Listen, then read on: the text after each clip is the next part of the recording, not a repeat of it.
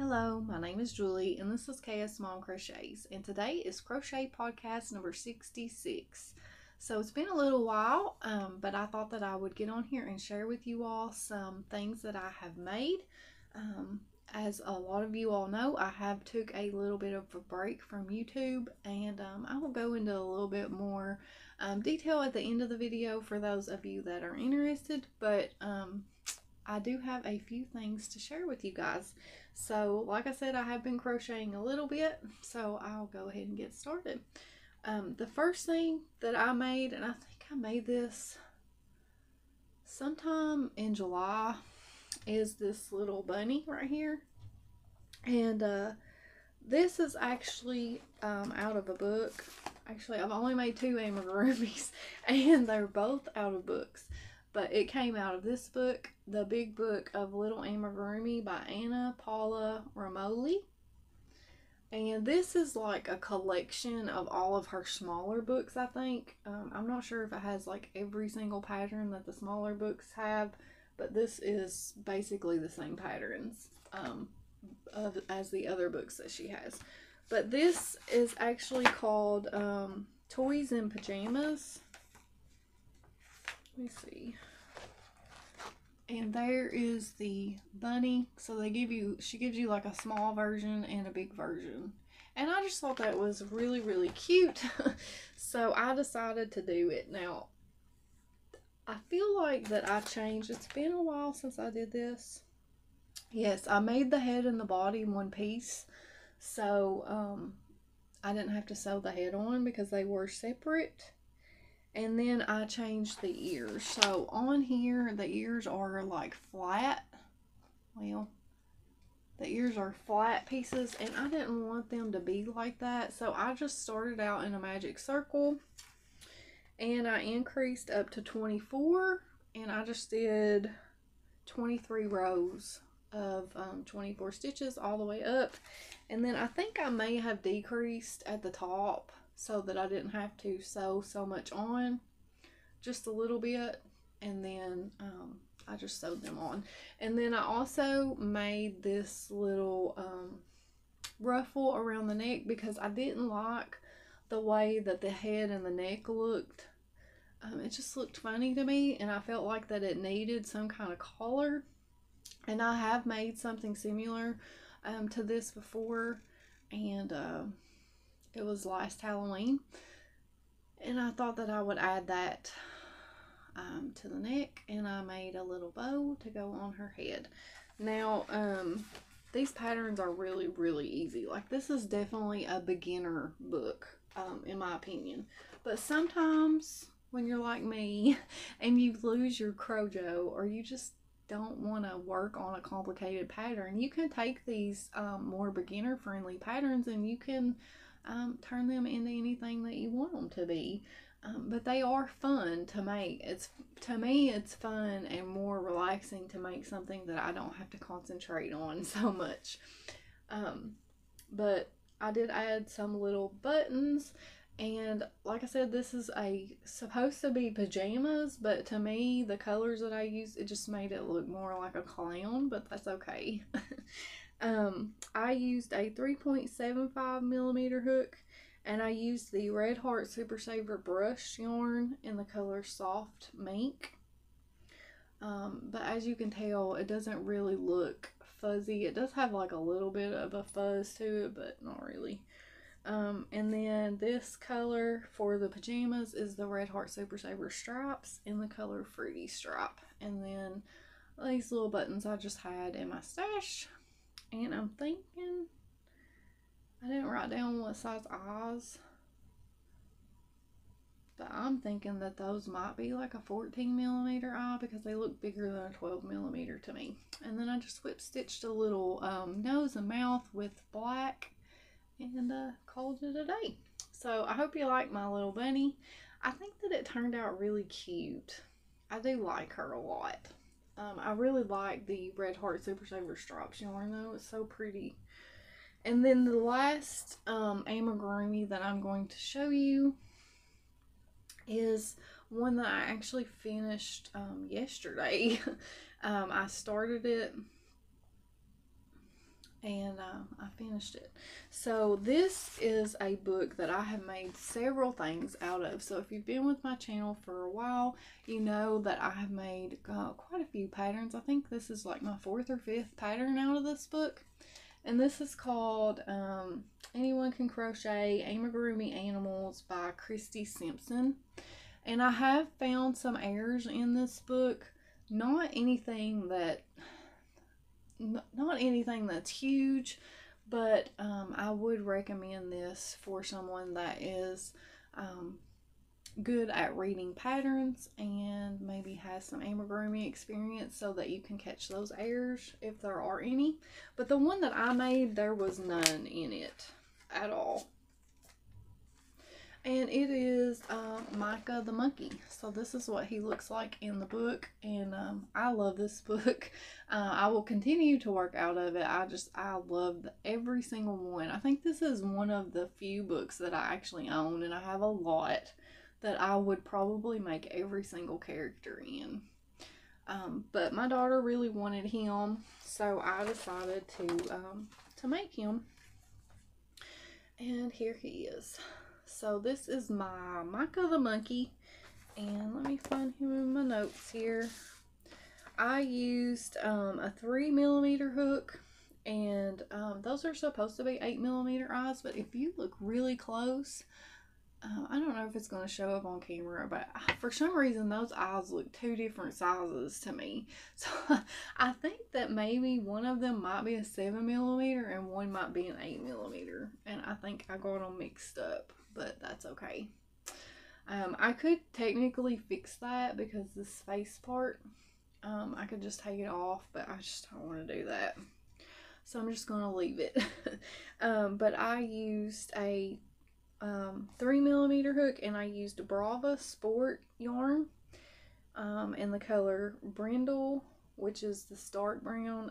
Almond is the light brown, like on the face and the ears, and the jacket or the vest is in the color Denim. And then Caitlin wanted a purple hat and not a yellow hat, so this is actually a Baby Bee Sweet Delight that I got on clearance from Hobby Lobby a couple years ago, and it is in the color Grape Jelly.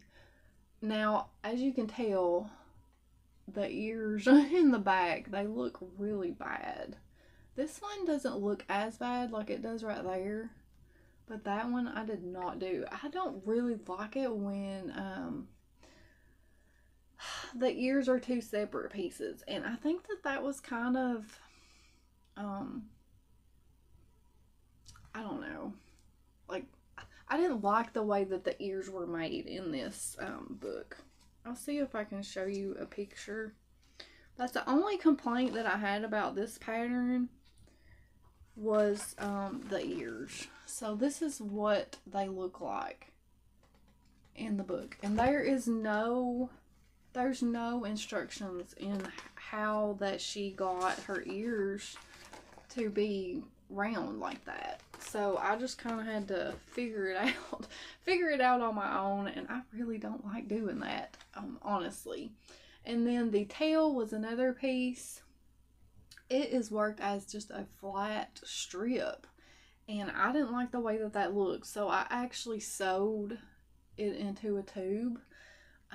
That flat strip, I just folded it in half and sewed it into a tube to make it rounded, and then I just kind of sewed it up, and then this part is loose, so you can move it however you want to. Another thing is, on her legs, she leaves this part open, and I have made the fox out of this book, and she does the same thing. So on her animals that have their legs on the side of the body, they are left open, and then you're supposed to like pinch them flat and then sew them, I'm assuming, like whip stitch them on or something. But I prefer to close up the back of my legs and sew them on that way. Now, he's not perfect.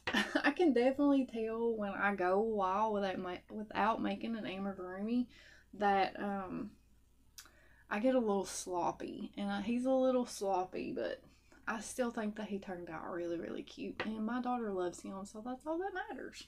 I did attach a little navy button that I had.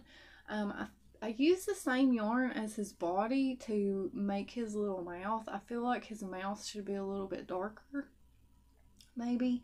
And then I whip stitched him a little nose and gave him some eyebrows, and I gave him his little hair at the top.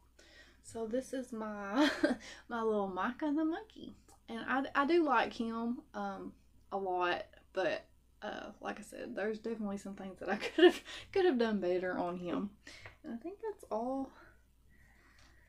Yeah. And then whenever I really lost my Crojo, like I just did not, I had no desire. It's just now coming back. Like it's really just now coming back to where that I really want to crochet again. The only thing that I wanted to make was these washcloths. And this is a stitch pattern by Nostalgia. And I used a 5mm hook on all of these. But it's called the Textured Box Stitch. And I just turned it into a washcloth. I think I chained, it's a multiple of 3 plus 2. And I just chained 29. So they're not very big. This one is like a mishmash of all of the different, not all of them, but some of the different colors that I use. So this one is just like going to be for me to use. This one I haven't weaved in the ends, but I really love the texture on this. So it's kind of almost similar to a waffle stitch, but it's just a 2-row repeat. I don't really know how many row repeats the waffle stitch is, but I like the way that the back of it looks too. Like even though this is the wrong side, but I made an orange one. Let's see, I guess I could tell you. This one is Sugar and Cream in the color Black Currant. This one is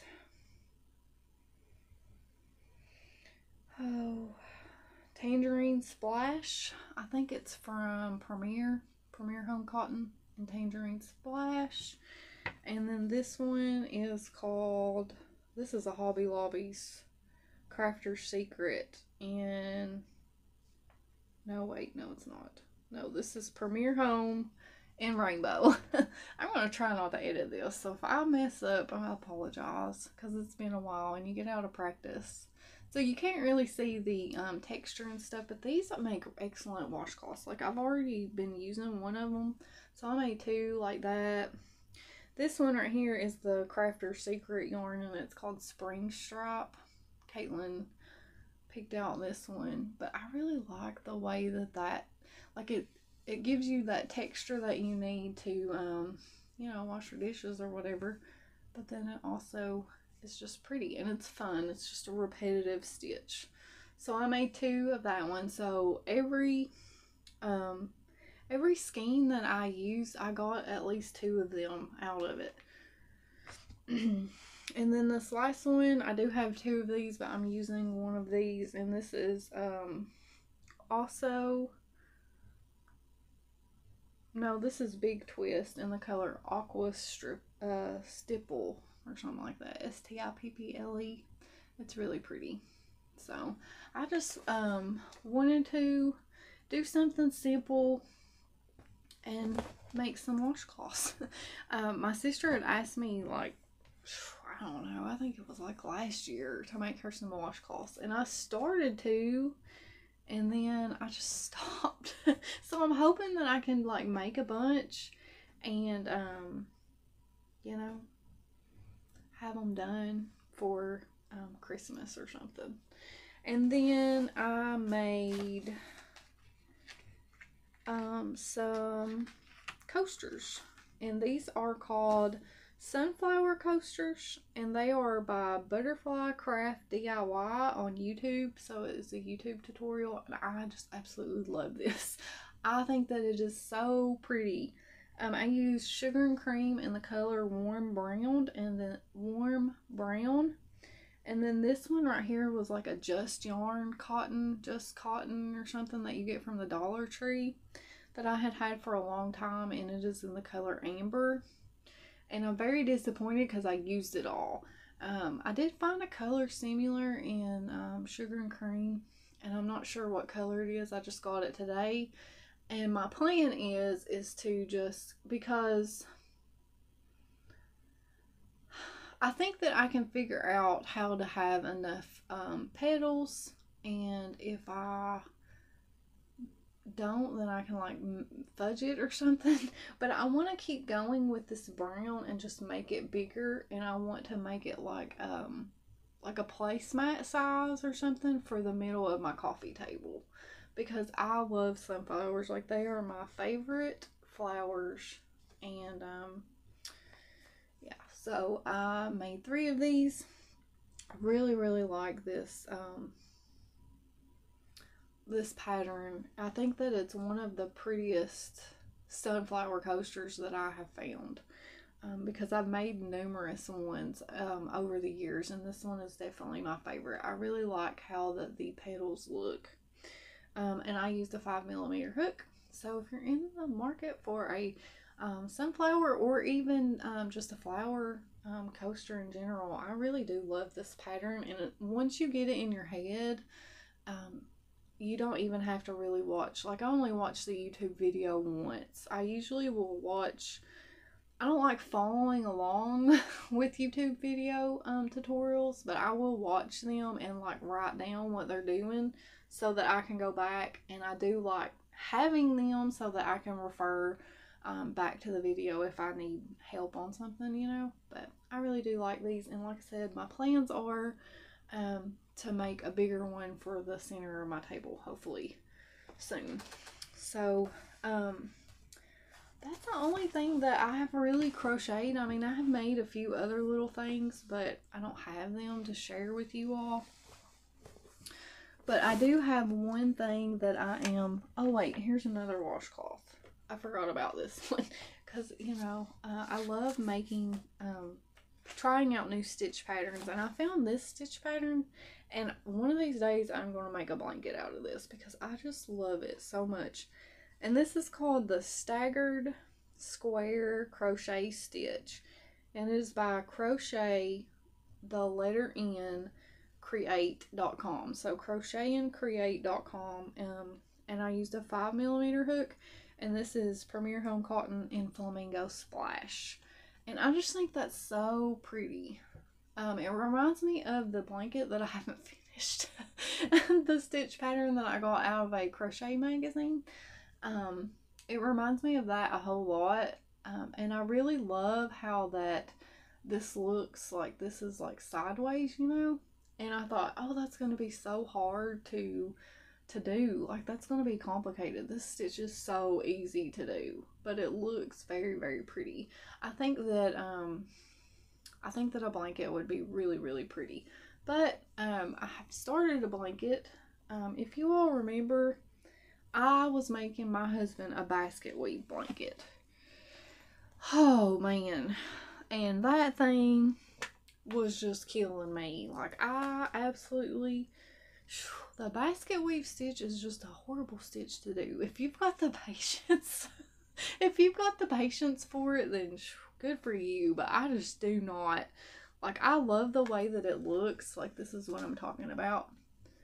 If it's gonna really show up, I don't know. It might be, maybe I got it upside down. But anyway, this is what I'm talking about, is the basket weave stitch. And I don't know how many color repeats, the same amount that I have started over. So I decided to, these washcloths that I've been making, I love this stitch so much. I was like, I'm going to make his blanket out of this stitch because it's a tight stitch. It does have like the holes right there. But it's not, it's still, it's more flexible and it builds up faster, but it's still just as pretty as this one, I think. But this, like I said, this was killing me. Like, I could not if I would sit and work on this for hours and feel like that I didn't put any progress in it at all. Like it felt like that I was just not going anywhere. It's just such a slow growing stitch. So what I decided to do, like I said, is start over with that textured box stitch from Nostalgia and redo his blanket. And I have made it quite far already. So here's the progress on it. And I'm not really sure how much that I chained. I can't remember, what did I say the stitch count was for that? I haven't wrote this one down. I know better than that. It's 3 plus 2. And then I added some stitches to the side so that I could give it that built-in border that I like. I can't even remember when I started that blanket. I don't think I'm going to be able to find it.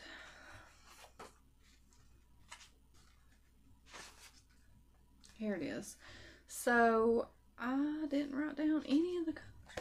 Lord, I didn't take good notes at all. So here is what I'm doing, and I used a 6mm hook on this, and this is all Premier anti-peeling yarn. These skeins have a little bit more than what the skeins have that you get everywhere else, because this was like an Annie's Kit Club yarn or whatever. So these actually have 203 yards in them. I was gonna try to see what colors that I used, because I just did not take any notes on these at all.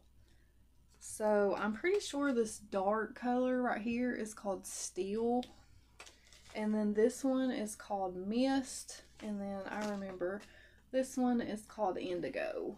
So I don't think their colors match up either, but they do have these colors in the regular anti-peeling yarn or whatever, worsted number 4. So what I'm doing is I'm going to do blue, the light gray, the blue, the dark gray, blue, and just keep going like that.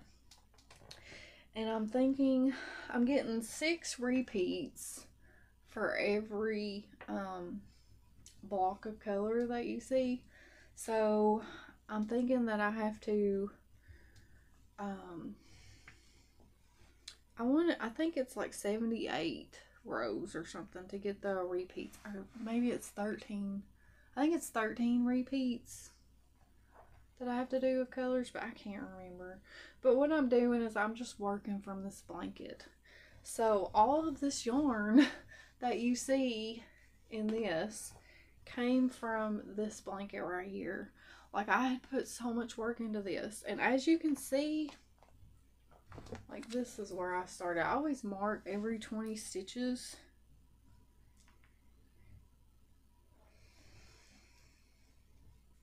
So I chained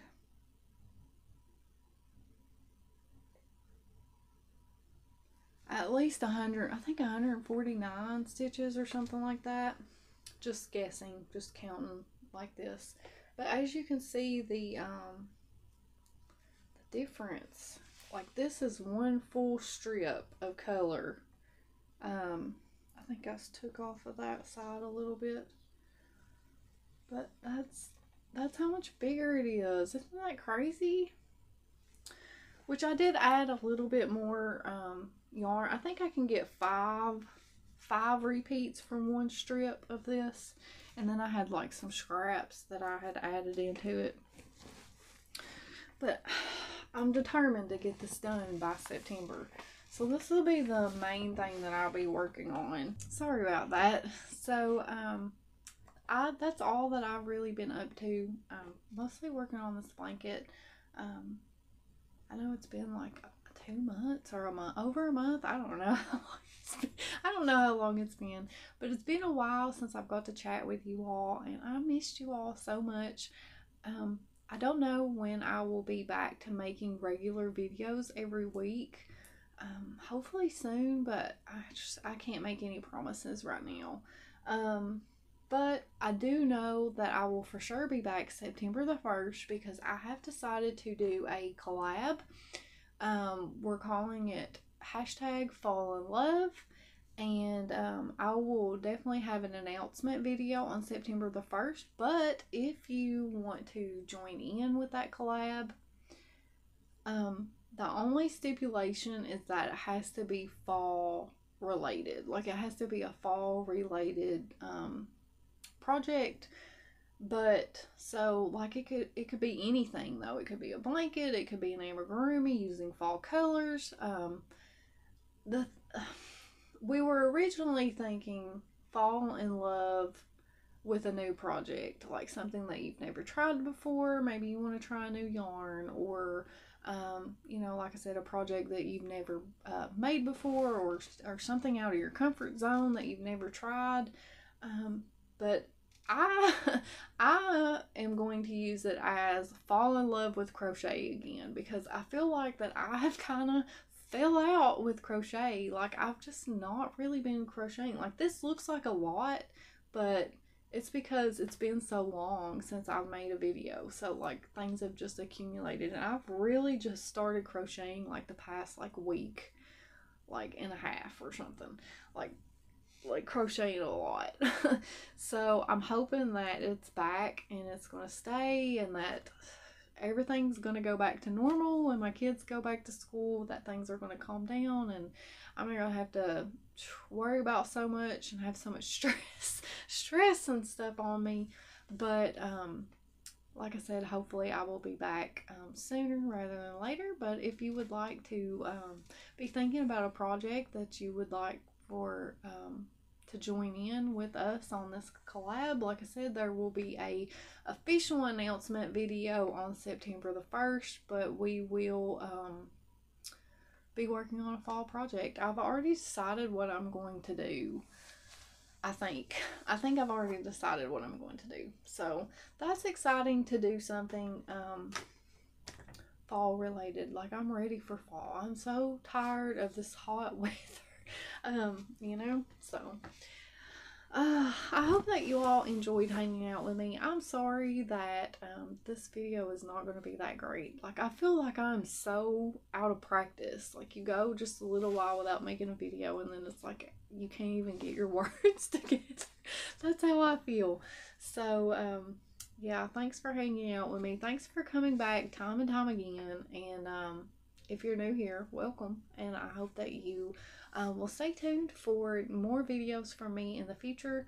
Like I said, I don't know exactly when I will be back, but I do know for sure on September the 1st. So look out, and maybe next time I come back I'll have more to show you, and I will have more than just washcloths. I feel like all I showed you all were washcloths, but those stitch patterns are really fun. So if you're looking for something easy to do, and maybe you're like me and you've got the summertime blues or something, you don't feel like crocheting, that's definitely something fun to do, and it's useful.